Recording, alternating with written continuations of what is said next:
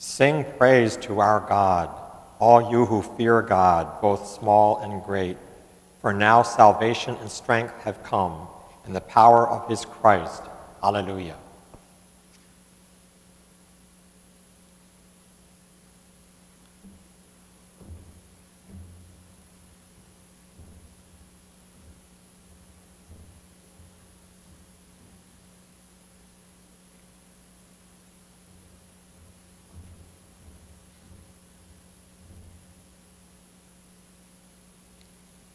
In the name of the Father, and of the Son, and of the Holy Spirit.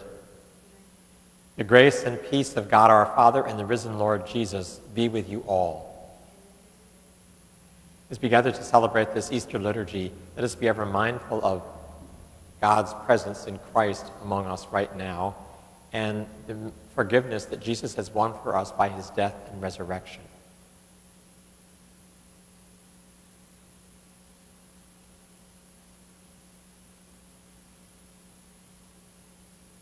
Lord Jesus, you raise us to new life.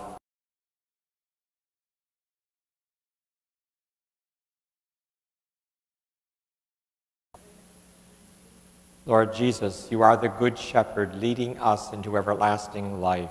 Lord, have mercy. May Almighty God have mercy on us, forgive us our sins, and bring us to everlasting life. Let us pray.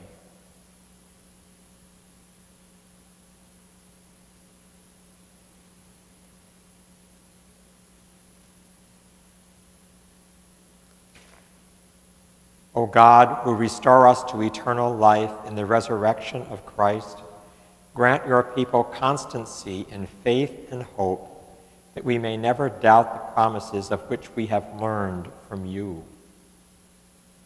Through our Lord Jesus Christ, your Son, who lives and reigns with you in the unity of the Holy Spirit, one God forever and ever.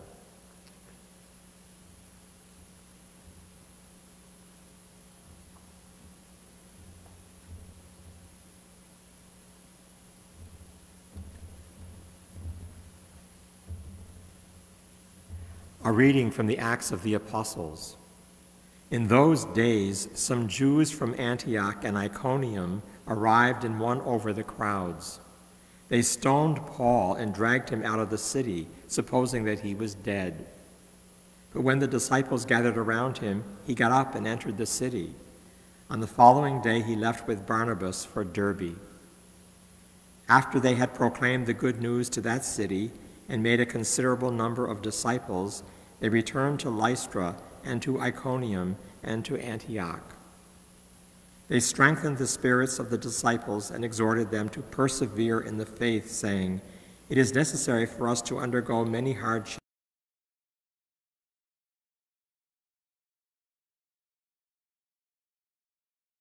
and fasting commended them to the Lord, in whom they had put their faith." Then they traveled through Pisidia and reached Pamphylia. After proclaiming the word at Perga, they went down to Attalia. From there they sailed to Antioch, where they had been commended to the grace of God for the work they had now accomplished.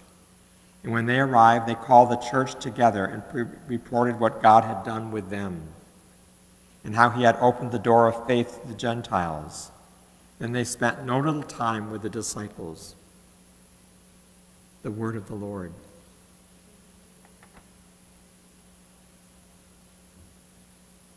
Your friends make known, O Lord, the glorious splendor of your kingdom.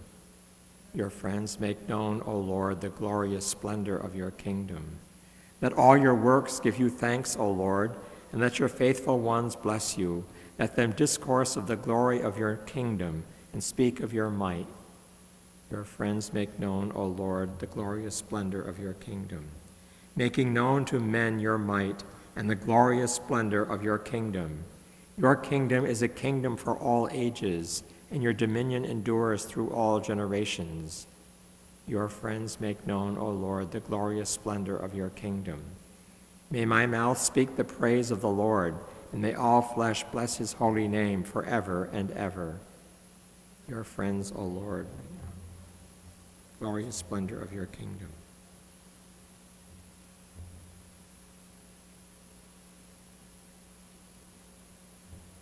The Lord be with you. A reading from the Holy Gospel according to John.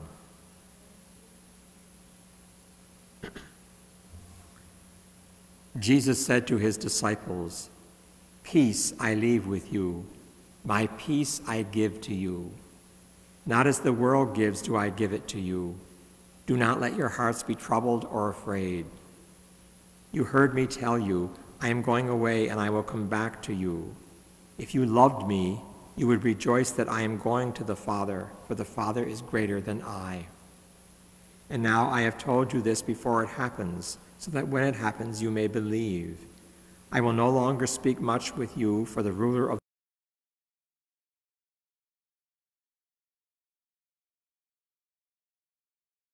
I do just as the Father has commanded me." The Gospel of the Lord.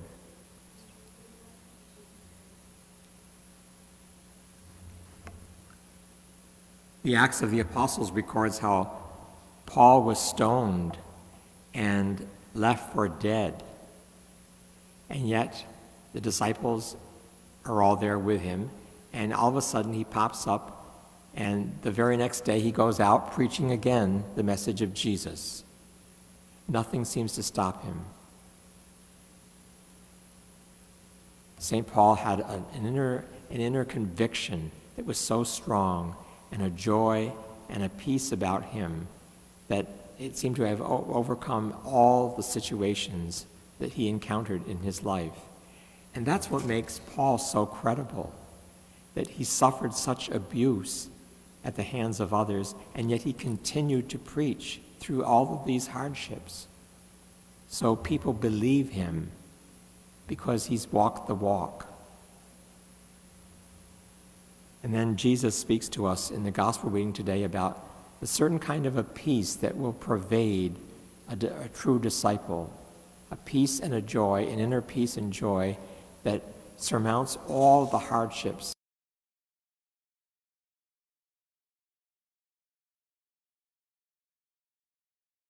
What a wonderful gift that peace of Jesus is, the peace that Jesus wishes us to have. Jesus imparts it to the disciples, and he imparts it to us in and through the Holy Spirit. Our faith ought to give us a certain peace and a certain comfort, a certain joy, that no matter what happens to us, God loves us, God has forgiven us, and God has a place for us in eternity. That's the kind of peace and joy that comes from a strong faith. And so we might ask ourselves today, who in your life might be a witness to the kind of peace and joy that Jesus speaks of in today's gospel? Who is a strong witness to the kind of peace and joy that Paul had as he preached the gospel message, that nothing seemed to overcome in his life? And how might we be a stronger witness to the faith that we have in our life, with joy and peace that radiates to others?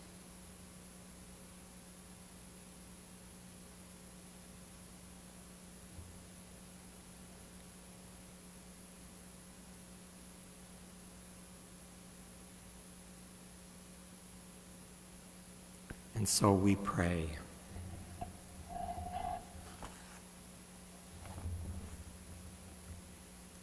That the church may be consoled in times of persecution, we pray. That God's people may be blessed with wise and prayerful elders, we pray.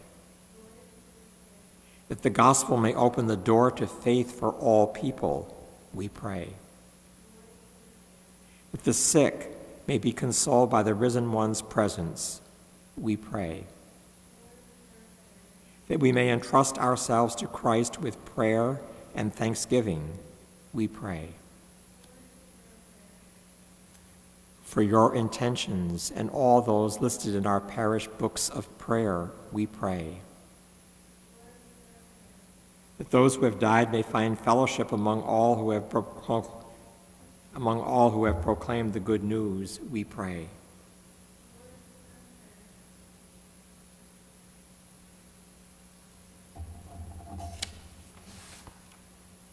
O Mary, you always shine on our path as a sign of salvation and of hope.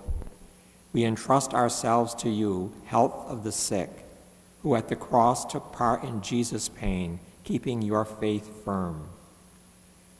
You know what we need, and we are sure you will provide so that, as in Cana of Galilee, we may return to joy and to feasting after this time of trial.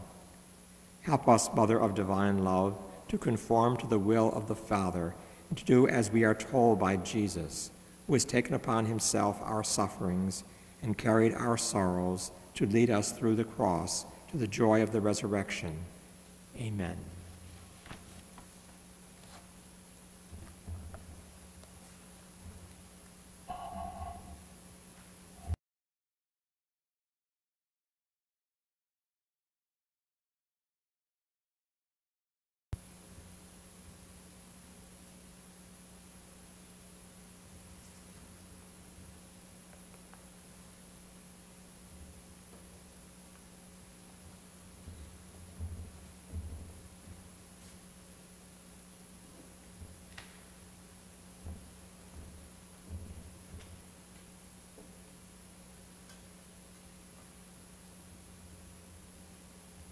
Blessed are you, Lord, God of all creation, for through your goodness we have received the bread we offer you, fruit of the earth and work of human hands.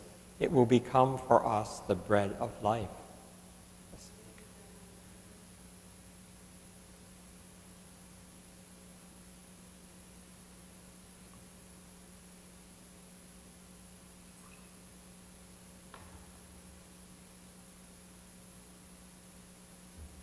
Blessed are you, Lord, God of all creation, for through your goodness we have received the wine we offer you, fruit of the vine and work of human hands. It will become our spiritual drink.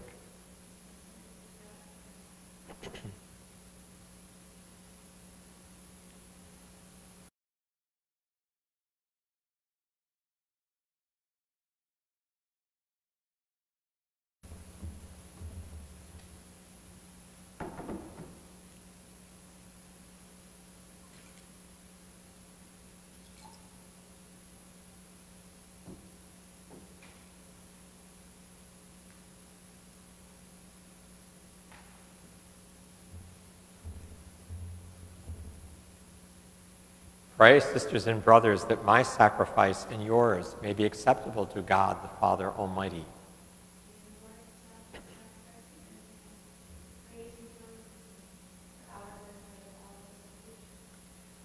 Receive, O Lord, we pray, these offerings of your exultant church, and as you have given her cause for such great gladness, grant also that the gifts we bring may bear fruit in perpetual happiness.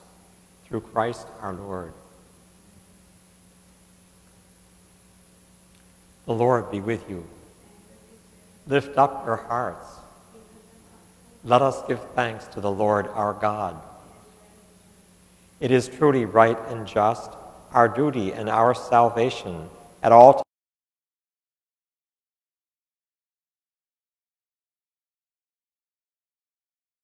Christ, our Passover, has been sacrificed. For with the old order destroyed, the universe cast down is renewed, and integrity of life is restored to us in Christ.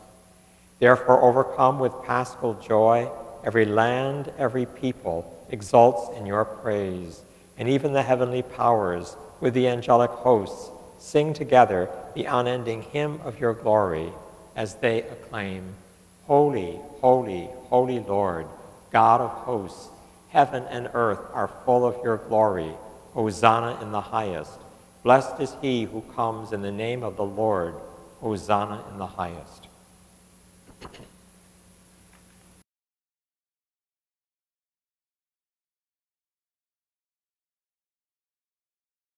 Holy, therefore, these gifts we pray, by sending down upon them your Spirit, like the dewfall, so that they may become for us the body and blood of our Lord Jesus Christ. At the time he was betrayed and entered willingly into his passion, he took bread, and giving thanks, he said the blessing, broke the bread, and gave it to his disciples, saying, "Take this, all of you, and eat of it, for this is my body, which will be given up for you."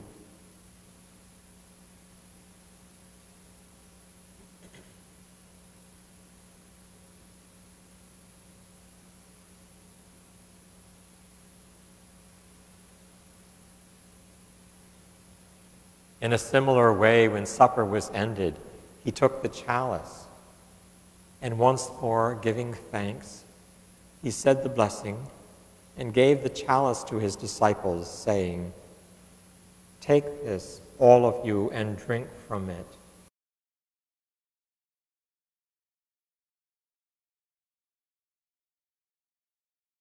Poured out for you and for many for the forgiveness of sins. Do this in memory of me."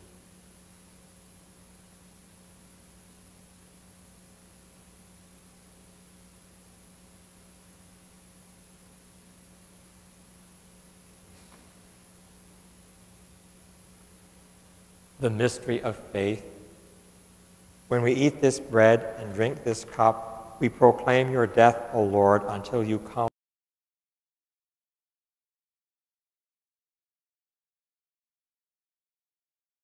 We offer you, Lord, the bread of life and the chalice of salvation, giving thanks that you have held us worthy to be in your presence and minister to you. Humbly we pray that, partaking of the body and blood of Christ, we may be gathered into one by the Holy Spirit.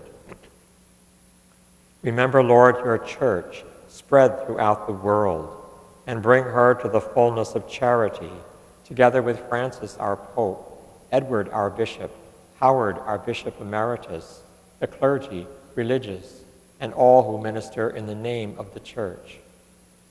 Remember also our brothers and sisters who have fallen asleep in the hope of the resurrection, and all who have died in your mercy. Welcome them into the light of your face. Have mercy on us all, we pray, that with the Blessed Virgin Mary, Mother of God, with blessed Joseph, her spouse, with the blessed apostles, and with all the saints who have pleased you throughout the ages, we may merit to be co-heirs to eternal life, and may praise and glorify you through your Son, Jesus Christ. Through him, and with him, and in him, O God, Almighty Father, in the unity of the Holy Spirit, all glory and honor is yours.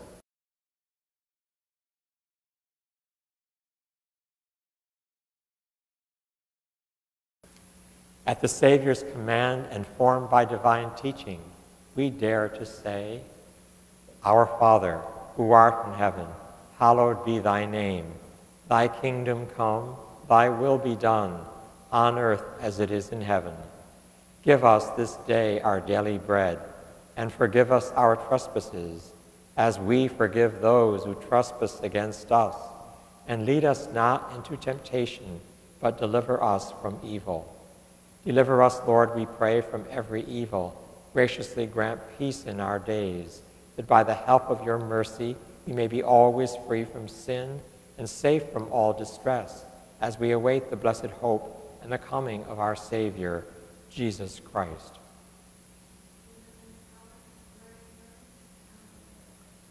Lord Jesus Christ, who said to your apostles, Peace I leave you, my peace I give you, look not on our sins, but on the faith of your church, and graciously grant her peace and unity in accordance with your will, who live and reign forever and ever. The peace of the Lord be with you always. Lamb of God, you take away the sins of the world, have mercy on us. Lamb of God, you take away the sins of the world, have mercy on us. Lamb of God, you take away the sins of the world, grant us peace.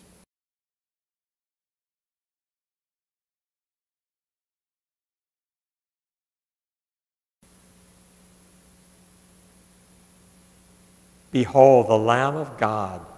Behold him who takes away the sins of the world. Blessed are those called to the supper of the Lamb.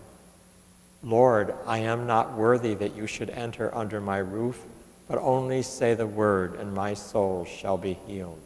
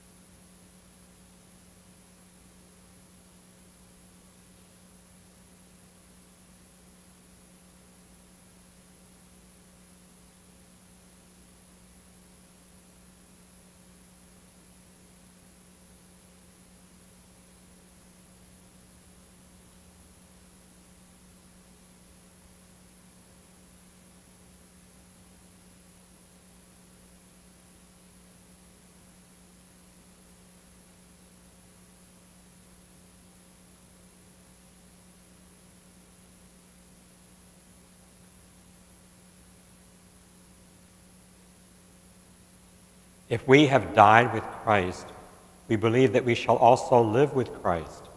Alleluia.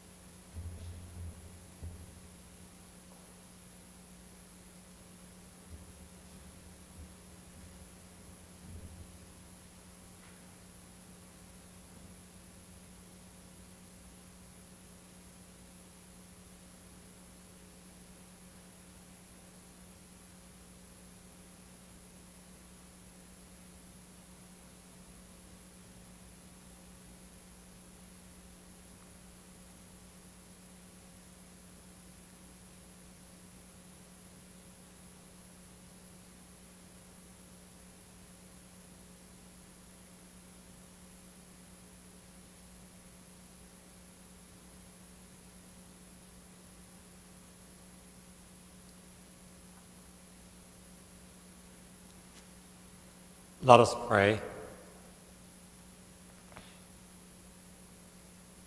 Look with kindness upon your people, O Lord, and grant, we pray, that those you were pleased to renew by eternal mysteries may attain in their flesh the incorruptible glory of the resurrection, through Christ our Lord. The Lord be with you. May Almighty God bless you, the Father, the Son, and the Holy Spirit. Go forth in peace and in joy, glorifying the Lord by your life. And have a good day.